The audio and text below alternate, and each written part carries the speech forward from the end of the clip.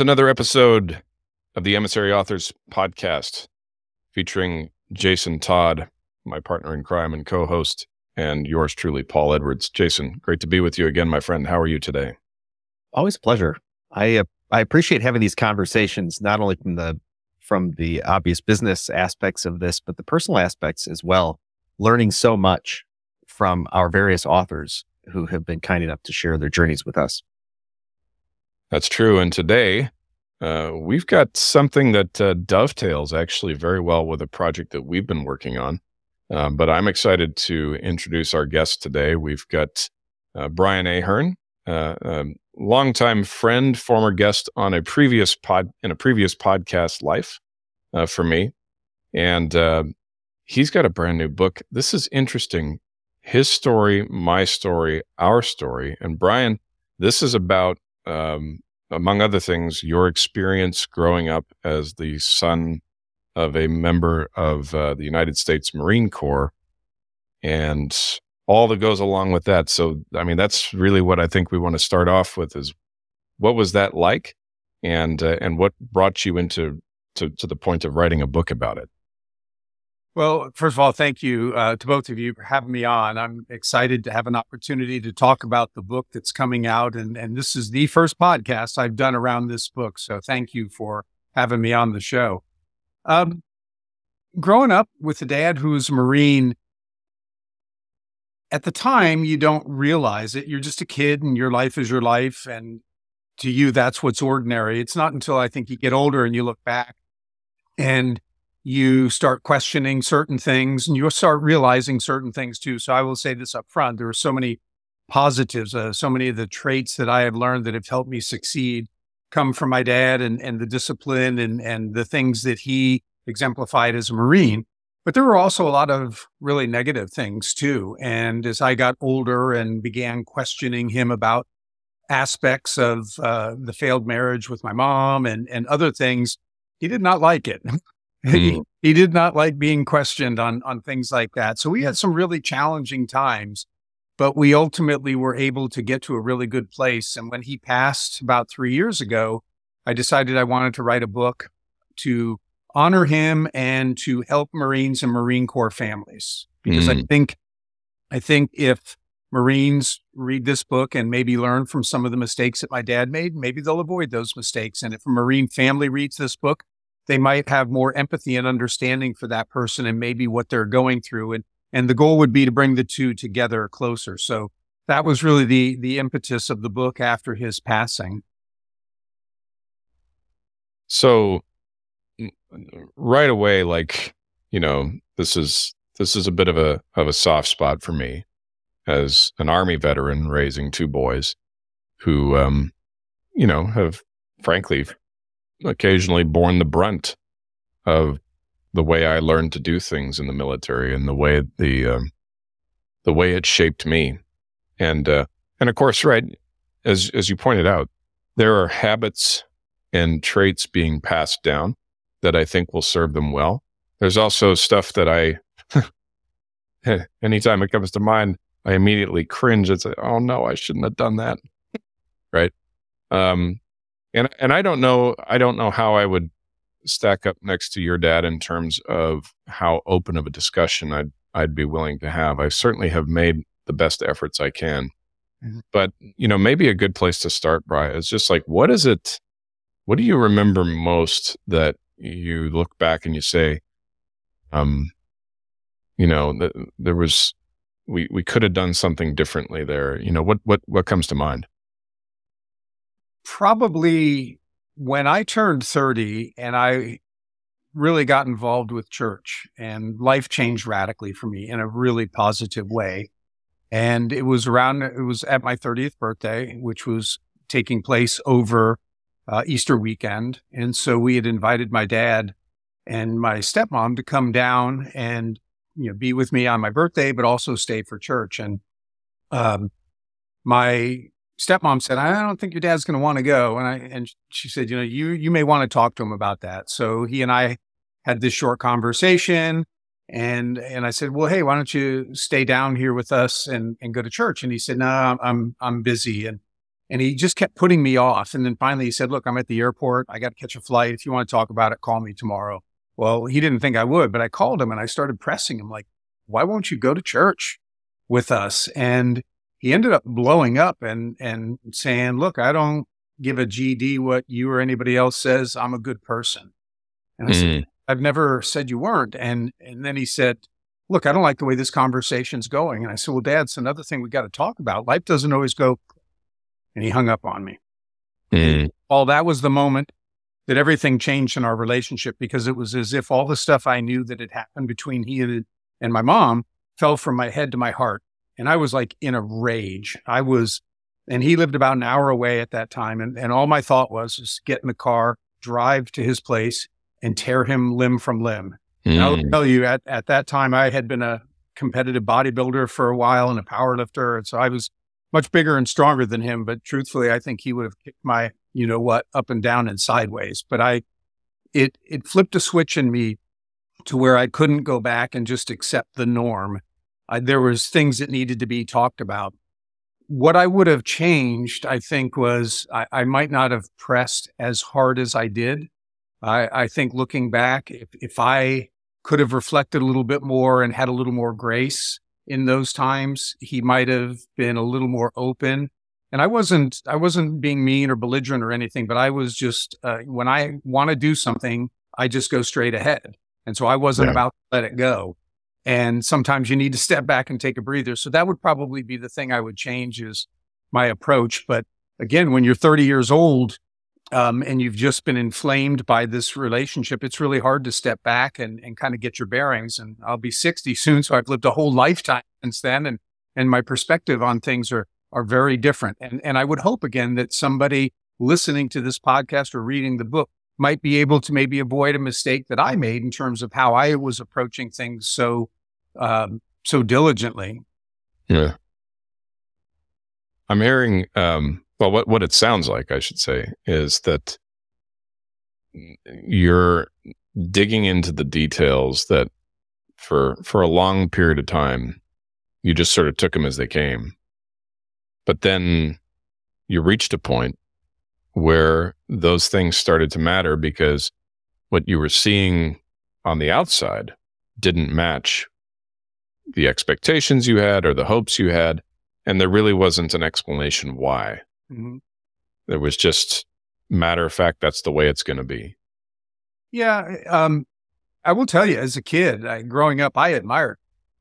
I remember, and I put this in the book, that I'm 8 years old, I think, and we're living in California. My dad had only been out of the service not too long, and he was playing pickup football on a beach with a bunch of college kids. And so he might have been 30 at the time. And I remember distinctly somebody saying, man, you should try out for the Rams, because he was so intense about how he was playing that game. And I loved football. And so I was like so proud. And when I would hear him talk about things, because he traveled the world and he was really educated, incredibly smart. I would sometimes think as a kid, like, gosh, why doesn't he run for president? You think he can be president. And so I had this great admiration for him. And even when my parents' marriage fell apart, it didn't really taint my view of him. And yet I knew these things again in my head. And my sister had a very different recollection. She remembered a lot more things than I did. And that really skewed her relationship with him. But for whatever reason, up until about that 30th birthday, it just didn't affect me. And then suddenly, like I said, it dropped from the head to the heart. And I knew I couldn't let that go. And when you talk about expectations, it wasn't just about being disappointed with him. I started to realize, you know what? I need to understand him if I'm going to understand myself, because I want to be the best husband I can be. I wasn't a father at the time, but when the time came, I wanted to be the best father I could be. I wanted to be the best friend. And there's so much that we get from our parents, and most people don't even think about, why am I the way I am? Well, I wanted to understand that. And I felt like he held a lot of the keys, and that's why I really was pressing in. No. There's this takes me back actually to the last time you and I were on a podcast together. because I remember the most salient thing I remember you saying was what led me to become a student of the Enneagram. And that is, how do you know what kind of person you're dealing with on the other end of the phone or in an interaction? And I have historically have had a very poor level of curiosity about that. So what that impetus, although it took a few years for it to fully come to fruition, eventually I didn't have a choice. I'm like, I have to learn this. And then, so that makes me think of I don't know that you were at that place in your career yet, but I'm starting to connect the dots because this had become a point of fascination for you too, was understanding, okay, I know this person, but why are they that way? Yes. And probably at the time it was a little more self-centered. I want to know why I'm the way that I am. The process of writing this book, though, was really interesting because I found a lot of things that my father wrote about his family. He wrote extensively about his time in the Marine Corps, and that's all in the book. I went back to old journals that I had to keep when I was in high school. And so I don't have to try to remember what was it like. I literally read the words, like the day that my parents had the final blow up and they're screaming and yelling and things are breaking. And I have what I literally wrote that morning about, my dad needs to be careful. He's a lot bigger than my mom. He might rip her head off one day. Well, I didn't realize at the time that he had been physically abusive with her. And yet, so I've got these firsthand accounts from me. I've got these firsthand accounts from my father. And what I saw was patterns in the family repeating itself. And so my dad's father was alcoholic and was abusive towards my grandmother. And my dad wrote that he was so drunkenly abusive one time, his father, that he told him he would effing kill him if he laid a hand on mom. And then my dad kind of became that guy. He didn't have a drinking problem, but he was definitely dealing with PTSD at a time when people weren't talking about it. And so all those things that he saw in his father that he disdained about his treatment to his mother, he started becoming that guy towards my mom. And I saw other things that were patterns. And I made a choice. I'm not going to be that person. So with our daughter, just made some really conscious choices to do things differently. And she's turned out to be an awesome person. I know that when my wife and I leave this world, it's better off because she's got the best parts of us and we made conscious choices. So that was really interesting to really not just think about, but to write a book. You've got to dive in deep and you got to think about these things and seeing his own writing and reflecting on my writing and all that. It was a great process. I would encourage anybody, boy, if you've got any time to do something like this, even if you're not going to publish it, just to understand yourself and your family and how it's impacting the people around you. Yeah. I believe it's John Maxwell who talks about the idea that the old saying that experience is the best teacher is a bit incomplete because there's all sorts of people who are experienced and have not learned anything, it seems. And he completes it and says it's evaluated experience is the best teacher. And it sounds like this process of evaluating your past and your experiences and your father's experiences was healing for you. Mm-hmm. And I'm curious, as you uncovered all of these things and decided to write them, how did you decide what to include, what to exclude, and who did you include in that evaluation process as you wrote? So obviously I included my wife because nobody knows me better than her. And so we would read parts of it together, or I have an app where I could pull the book in and we could listen to parts and she would ask me questions. I had a number of trusted friends and a number who served in the military. And so I would send it to them and I would ask them for their feedback. It was really hard on my stepmom when she read the first draft because she said, I had no idea about any of these things about your dad. I never saw that side of him at all, which on the one hand was great because he had changed. And some of the things that caused the demise of my parents' marriage did not come into play in his marriage to Joe. And they were happily married for 38 years until the time of his passing. So I was, I felt bad for her that she, saw this side, but it's so interesting how things are then explained, because I remember she goes, I once said to your dad when I would see old pictures and how much fun his brothers were, she said, I wish I knew you when you were younger. And she said, he just matter-of-factly said, no, you don't. Yeah. He, in the same way though, that he didn't want to go there with me, he didn't go there with her. So when I questioned him about why did you hit mom, he never talked to that, about that with Joe, his wife. And it's interesting that I got a text or an email from one of his living brothers this week, and he just was like, we had no idea. He said, we just saw that he came home from the war and his career took off, and we thought, man, he's unaffected by this. And he goes, but we were 4,000 miles away because we lived in New York and you guys were in California, so we had no idea any of this was going on. And I can understand why he didn't want to revisit it. It's painful. I mean, at one point, when he got remarried, and I write in the book that a good friend of his came down to where I was going to school, Miami University, which was a couple hours away from Columbus.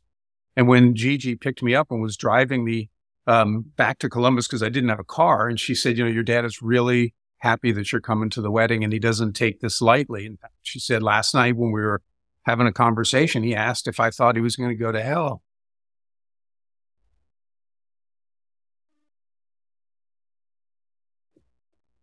So he did stuff that he knew was pretty bad, and I don't know, the extent of everything that went on in Vietnam. Although he did write about it, and there's some really wonderful things that he did. But I can understand why he did not want to revisit that stuff. But as I say in the book, that's the person I needed to know, and to be able to give grace to somebody and forgive them. I never got to utter the words, I forgive you, but we reconciled our relationship and we would enjoy being around each other. That wouldn't have happened if we hadn't fought through what we had to fight through. Yeah. I know that sometimes facing the reality of one's experiences can be tremendously difficult, painful, scary. And so we don't tend to do that ourselves, not willingly, most of the time. And yet when we face those, we have the opportunity to heal from them in ways that, just walking away from them is a bit incomplete. And it sounds to me like you took the step that he was unable to take of uncovering and exposing the harsh reality of his life and his experiences and how those affected him and you and other family members and probably friends and acquaintances. I'm curious, when you began to float this book to other folks and bring them into this process of healing, what sort of response did you get? Well, I will tell you, and not that I was sharing it with our daughter, who's an adult. She's 28, married now. I didn't share preview, but I gave her the book as soon as I got an author copy, and she read it in a day, and we had lunch the next day. And I said, so what did you think of the book? And she said she cried. And I said, would you have cried if it wasn't me? And she said, yeah, I think I still would have. But I think for her to think of me as a kid and the stuff that was going on and the impact and as an adult, the hard conversations, it hurt her to think about that. I had other people who, when they read it and they're just like, wow, I had no idea. And sometimes I was like taken back by that. Like, I'm like, what do you mean? And like, man, how did you turn out as well as you did with what you went through? And I'm like, I don't know. That was just my life. To me, that was normal. To me, it was, I don't know. It didn't weird me out seeing my dad on the sidelines of a high school football game with the lady that he was living with while he was married to my mom. I mean, I'm just a high school kid. I'm like, I'm focused on the game. I'm going out with my girlfriend afterwards. And so much of that stuff gets buried. But again, you start looking back and going, why am I the way I am? And there's no way you go through that and are unaffected. And when I hear people say things like, oh, yeah, the divorce, but the kids are doing great. I'm like, you have no clue. Yeah. They may be getting good grades still, and they might not be involved in something that's really bad, but you have no clue the questions that they're going through. They don't even probably have that clue. It's not until time passes. And I will give you one example from the book. When I was a junior in high school, and I was in a library, and I was talking to somebody, and the librarian confronted me and said, told me to stop talking. And of course, I said something back, and then she said, hey, look, all you did yesterday was talk. Of course, I'm going to defend myself. Well, yeah, but I was talking to a teacher. It was Mr. Bash. And so 17 years old, full of hormones and whatever, you're not going to let this go. And so we had some back and forth, and she finally goes, look, if you don't like it, leave. And I stood up and I go, fine, I don't give a damn. I'm going to get the hell out of here. Loud enough for everybody to hear. And I stormed out. And she went out the other door, and she got hold of me and took me to an office. And to her credit, she gave me every opportunity to apologize. And I wouldn't, because I was so angry. Now, if you would have told me at 17, hey, I think this has to do with your parents, I would have said, the heck it does. She's just and I would have ripped on her. I had no clue about how that stuff was affecting me. But all of a sudden, when it did, it would just burst forth.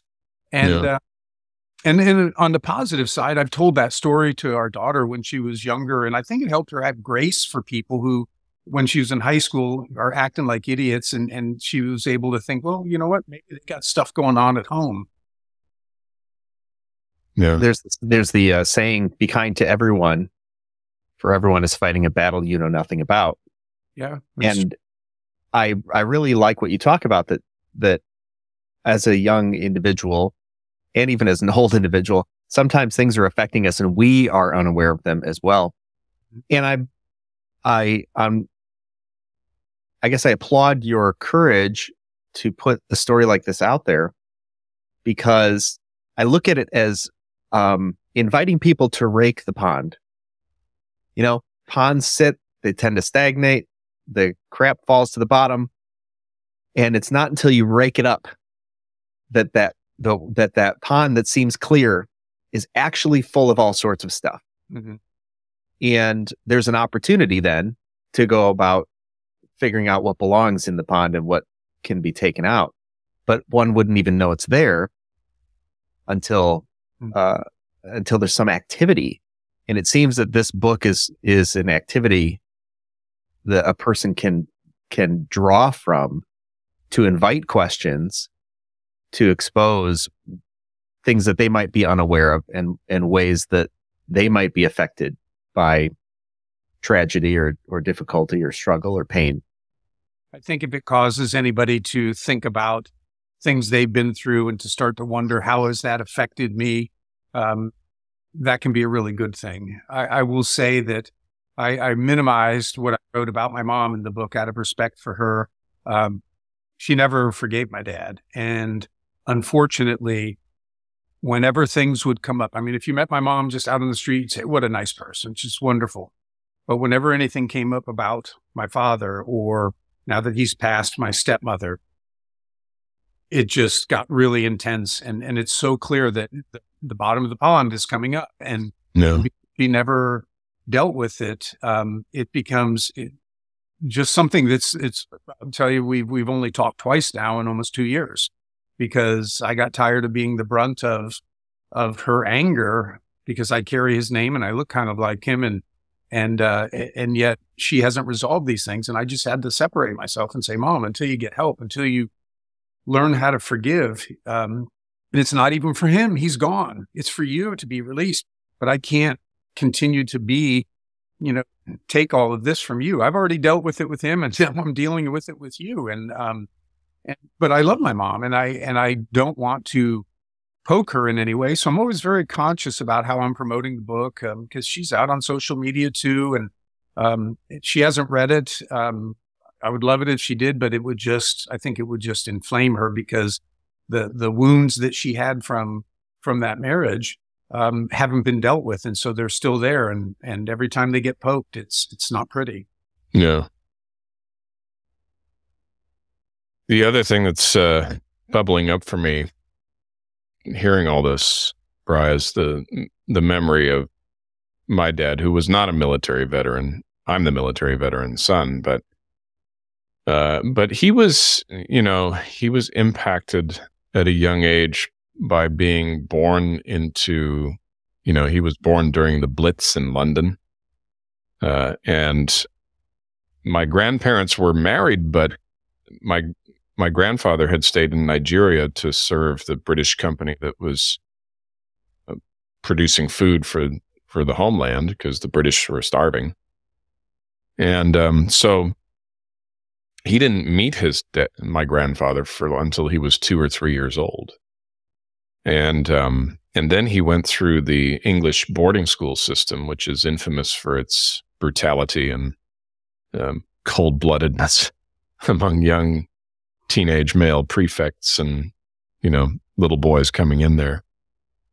And he just had, there were hot button things for him, the swamp, not the swamp, but the pond bubbling up and getting all muddy. And it took me a long time. In fact, it was just a few years before he died that I was able to start saying, you know what? He was just doing the best he could with what he knew how to do. And he didn't have the fortune that I've had to be around the people I've had who've helped me overcome most of what I've overcome now. But even in that, even in hearing your story, I have to realize that now there's some stuff that I'm just like, shoot, I've been doing that for years and I didn't even realize. I can't fathom the impact that it's having, but I know I got to do it differently. Because I can't talk to my sons that way, What I would encourage, though, Paul, since our daughter was born, I always did things with her and just had a wonderful relationship. We'd get in the car and drive to sleep in a cave somewhere. And so we were always talking. And so it was natural for us to have conversations. And so it was so natural to talk about this book and to talk about the ramifications of things. And, any mistakes that my wife and I have made, Abigail has nothing but grace for us. And she's like, hey, I had a great childhood. And she's like, even if you focused more on like school, she goes, I don't think it would have made a difference. I just didn't like school. But having those conversations, and I think just, it would have meant the world to me if my dad would have just come to me early on and just said, hey, I know that I screwed up a lot of things and I don't know how it impacted you, but I want you to know that I'm sorry and I love you. That would have meant the world. And you have that opportunity. Yeah. Yeah. And I have used it, but I'm, hearing stories like yours makes me aware in other ways of areas where I haven't. And I know enough now about how those things happen to say, I think I got a little bit more work to do. And it's not work that I really want to be doing, but yeah, it's the same thing. I can bury the hatchet now, or I can leave it unburied and one of them will pick it up one day. And they might not use it on me, but they might use it on somebody else who doesn't deserve it. And that's what I really can't live with, is being at the origin point of something way down the line that has nothing to do with me, but I somehow played a role in instigating it. Yeah. I don't know. I just think that forgiveness goes a long way, and having those conversations with people, letting a little bit of the air out of the balloon so it doesn't burst, and to be able to see patterns maybe in people and gracefully point them out to try to help them. When you say, hey, I love you. And I need to tell you, here's what I'm seeing and I'm here to help you. Yeah. So it is a challenging story is one of my takeaways. Probably challenging to read. I'm sure it's going to strike certain chords with folks. I know as you're unfolding your story, it strikes certain chords with me and my life, and ways I've failed, not lived up to my own expectations, and certainly other expectations of me. And I'm curious, the intended audience for this, as you wrote this book, you must have thought, here's the intended audience. And then the next step is, how do I get to those people? And I'm curious what went on when you're looking at such a personal story. Who's the audience and how do you intend to reach them so that they will read your book? So again, the audience, primarily Marines, Marine families, more widely, I'd say anybody who served, especially those who experienced combat because of PTSD. And then more broadly than that, I think fathers and sons, because I think even if somebody didn't serve, there is just a natural friction between fathers and sons. And I write about that, included a blog post I wrote around the time of my father's death, and it was called Fathers and Sons. It's complicated because I think that, as I get older, I'll be 60 in a few months, and you never want to say, I'm not as big as I was and strong and fast and I'm as capable and all these things. And the reality is you're not. I mean, I can't run a fraction as far as I used to or lift what I used to, but you want to believe that you can. And I think I don't have a son, but it might be hard to kind of pass the mantle and acknowledge that, hey, you can do so many things now that I can't. I'm your old man. I'm here for your advice and things like that, but you're the man now. And especially if you're a Marine, that is not easy to give up. So I think that's the circle that starts with the Marines and the families, and it goes to the service, and it goes to fathers and sons. And as far as how I'm trying to reach them, this week I was sending out thousands and thousands of emails to my contact list, talking about the book coming out. But I'm primarily focusing on getting it in the hands of Marines. And so I always keep copies with me. As an example, I was in California in January, and I'd been out there a year before, and at a cigar shop, I met some Marines, and one guy we had a great conversation. I told him what the project was. Well, lo and behold, I was at the same cigar shop a year later, and he was there, and I gave him the book. And he started reading it, and I could just see the expression on his face. He was really, really liking. And all the other Marines that I've given the book to have really appreciated, even if they didn't have the same types of struggles, because it's their brother they're reading about. And so the number one thing I'm trying to do is get it into the hands of as many Marines as possible. And then to say, look, if this has a positive impact on you, pay it forward, buy a few copies for other people and I would like to see it growing exponentially in that manner. Yeah. Got a few people on my mind already to put you in touch with for that, Brian. Yeah, I appreciate that. And, it's, you just never know when you bump into the right person and what that may do. And a really cool thing, a story in the book my father talked about when he was in Vietnam, there was an individual who wanted time off, wanted leave, because his girlfriend had come over from the States she was a nurse, to be in Vietnam, to be close to him. My dad thought, hey, anybody who's got a girlfriend who's going to come to Vietnam deserves time off. And so he gave this guy time off. Well, it was like 25 years later, and he hears the name Charlie Wilhelm, and he's a 4-star general in the Marines. And my dad's wondering if that's the same guy. And he reached out and contacted him, and sure enough, it was. He married her. And so my dad said he had this great kind of conversation reunion with him. Well, one of the Marines who did a pre-read on the book said, I know Charlie Wilhelm. And he goes, I used to fish with him. And I said, is he still alive? And he said, yeah, I think so. And he gave me his contact information. He wrote the foreword for the book. Oh, wow. So it was really cool that this person who knew my dad in Vietnam and remembered him so well because of getting that time off and ultimately marrying, that he was able to write the foreword for the book. And it was an awesome foreword. I read it and I thought he should have just written the whole book, because it was just like you'd expect a Marine general, crisp and to the point. Yeah. Yeah. It seems like some of those happenstances, those providential circumstances come upon us when we move intentionally in I'll be a little trite with this idea of a positive direction. But on a deeper level, it seems that there's almost a cry. This might seem over dramatic, but there does seem to be a cry almost from the universe towards reconciliation, towards healing.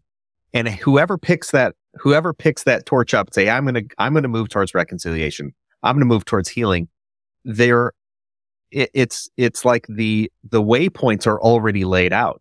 There's the person who's there for the forward. There's the person who's influential. Like I know on my book, at the last minute, chapters were not coming together the way I wanted them to come together. I couldn't figure out what was wrong. And a gentleman who wanted to pick he was like, hey, can I pick your brain about doing business consulting in your area? And I was like, sure, we got to talking about the book. He printed out the entire book, brought it back to me and said, here's where I think the chapters need to line up. And I was like, oh my gosh, totally unexpected.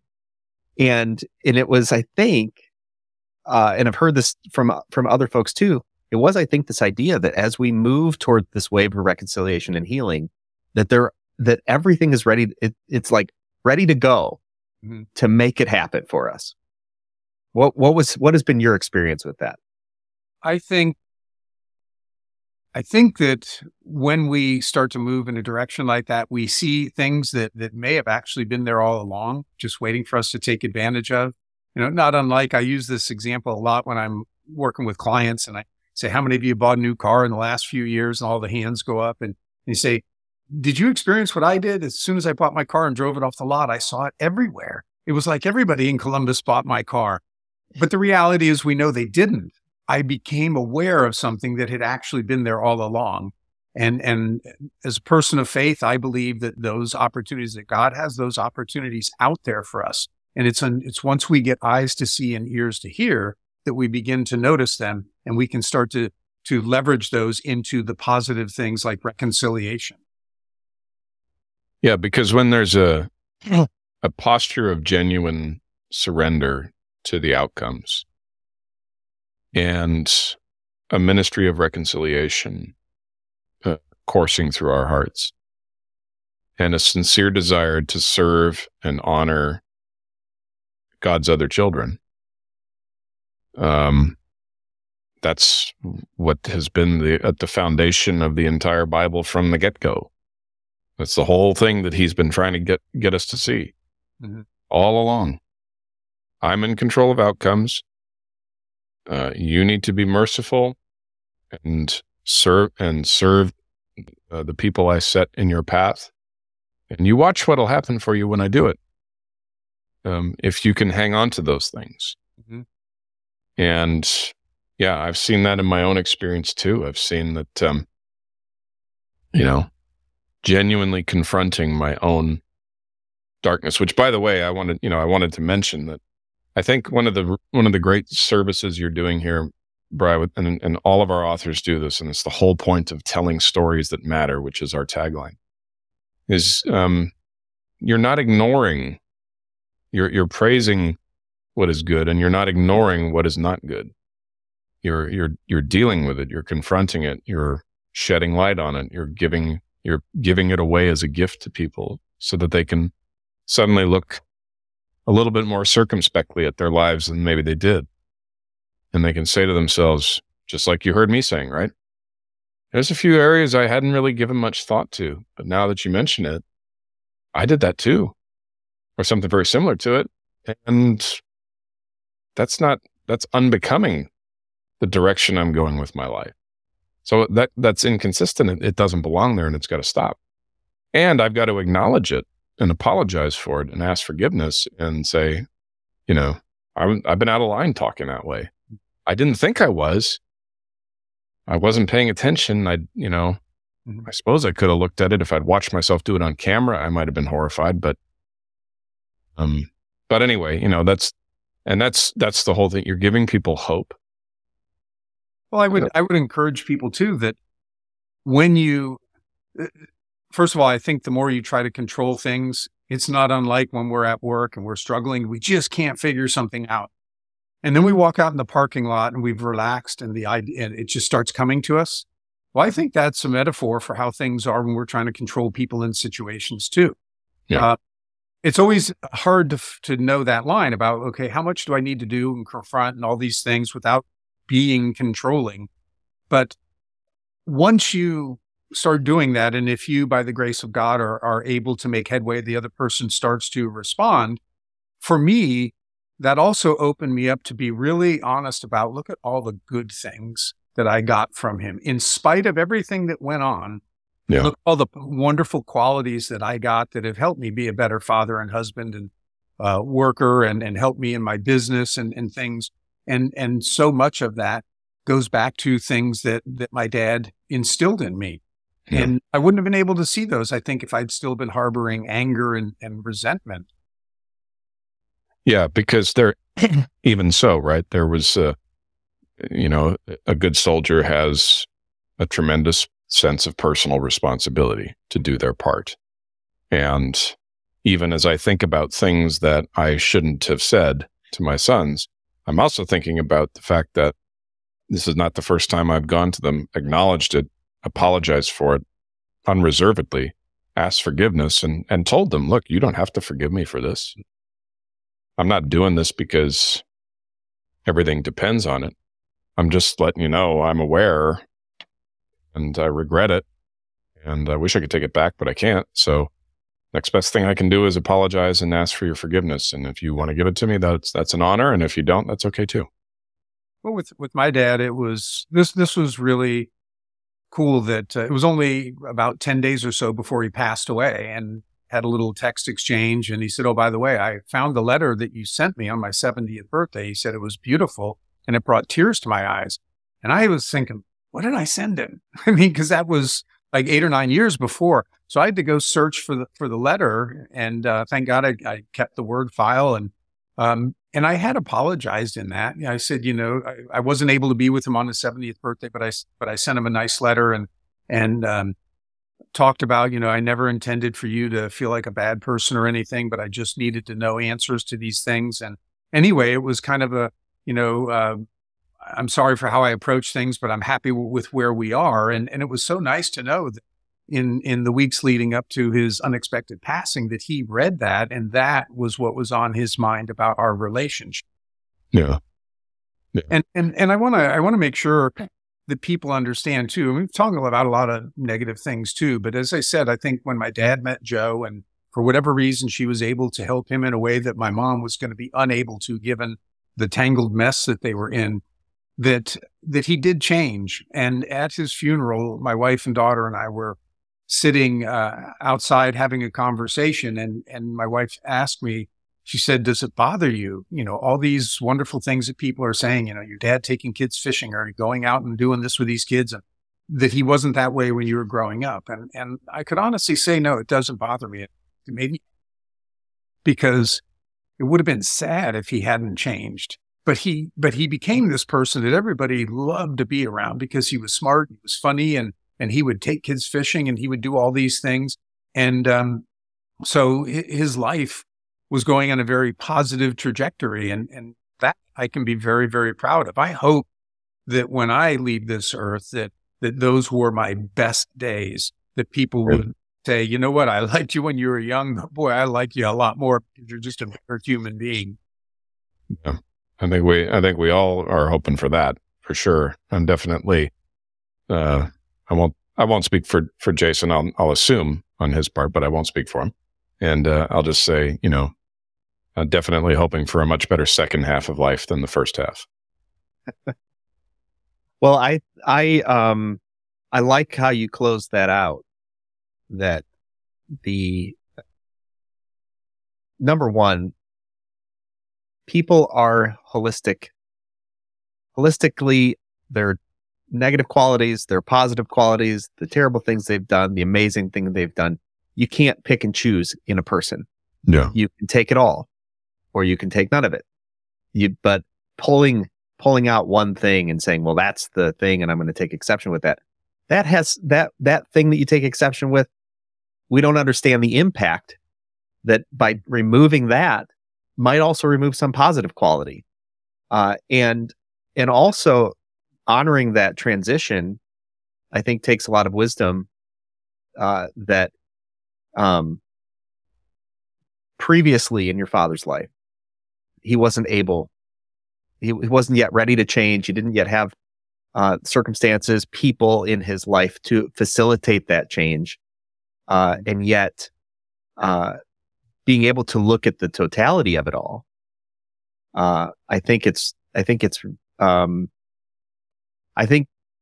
was the word Paul used earlier? Hopeful, right? There's a lot of hope in that. And I guess I want to encourage people who are thinking of picking up your book to read it in that light. Because so many people struggle, I think, with very similar things and don't see hope. And yet over the course of a life, you have no idea what could happen, what could change if you continue the conversations and if you evaluate the experiences and if you dig deep. And whether your father could complete his legacy. It sounds like you pick it up through this book and you carry it forward in a really positive way. So, thank you for that. Before we hear where people could pick up that book and any closing remarks you want to make, I do want to say that I'm glad you got the memo on the uniform for today. Paul didn't.